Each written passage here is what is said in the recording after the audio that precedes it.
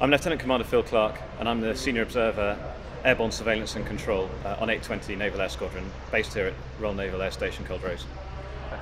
So the capability we're bringing into service involves the large radar that you see on the side of the aircraft, and that's housed and protected in a large Kevlar bag, hence the term bagger, which either explains me as an observer or potentially the aircraft itself when it's fitted with a radar.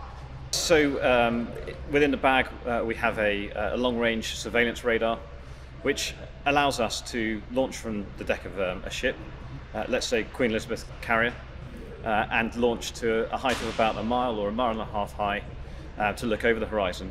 Our job is to detect threats that maybe are incoming towards the task group. That could be an aircraft, that could be other ships, or it could be a missile launched from one of these platforms. And it's our job to detect these threats as early as possible so that the task group can respond and protect itself. In tandem with a lot of other airborne and maritime assets in the task group, we'll sit high above the task group and we'll be providing a communications link between ships and other aircraft, including F-35 Lightning, as you may be aware of. This will allow strike aircraft to disappear off over the horizon, carry out their mission, and maintain communications with the task group, and also receiving a feed of information from the task group, which is crucial for them to achieve their mission, before then returning safely to continue with operations.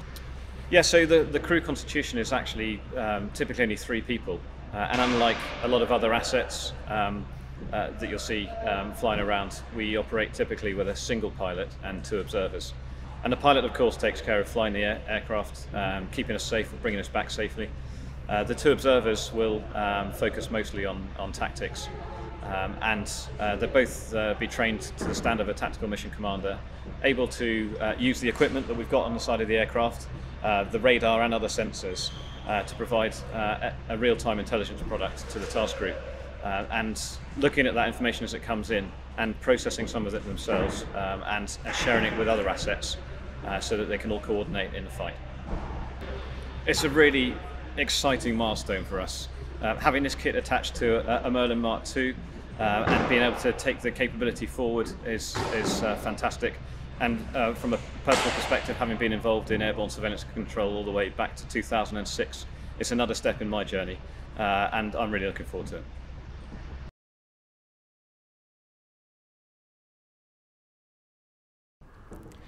My name is Lieutenant Commander Anthony Cox. I'm the Air Engineering Officer at 820 Naval Air Squadron. My job here is to ensure that we take the new capability and deliver aircraft to the front line. So the capability that we're developing here is the ASAC capability, Airborne Surveillance and Control. It is a modification to the Merlin Mark II aircraft from the normal ASW anti-submarine warfare role. So as you can see on the aircraft, the main thing, the difference, is the huge bag on the side, what we call the bag, and that is the radar, which basically creates a picture of the surface and the airborne threat to the aircraft and the fleet it's protecting. So the aircraft, at its position currently on the ground, is the bag in the stow position and the up position. After the aircraft takes off, that bag inflates and it moves to the down position. In the down position, it has a radar dish inside which spins around and creates the picture that the observers will look at on the screen. Inside the aircraft, we have a couple of consoles where the 2 observers sit and use the equipment to develop that picture and share it with the assets in the fleet.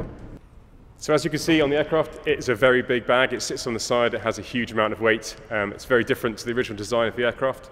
So there's a huge amount of work in adding that additional weight to the side of the aircraft. The consoles on the inside are very different, and all the electronics and avionics that go with that. So there's a huge amount of modifications that need to take place on the aircraft, both to the airframe and the electrical and mission systems, to accept this new capability and integrate it into the aircraft.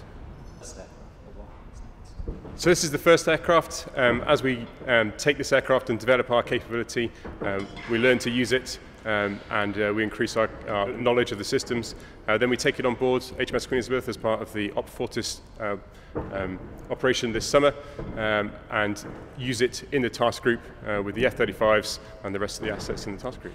So all Merlin Mark II aircraft will be converted to be able to take this. It is defined as a roll kit, so we can move it around between the aircraft, and all the modifications will take place to the aircraft so that they can all accept this kit, and we can convert them back into the ASW role as we need to in the future. It's a very significant moment. This is the first of a number of aircraft that we'll be converting into the ASAC role. It provides us with a fantastic capability to the fleet and to the Queen Elizabeth ship and the task group.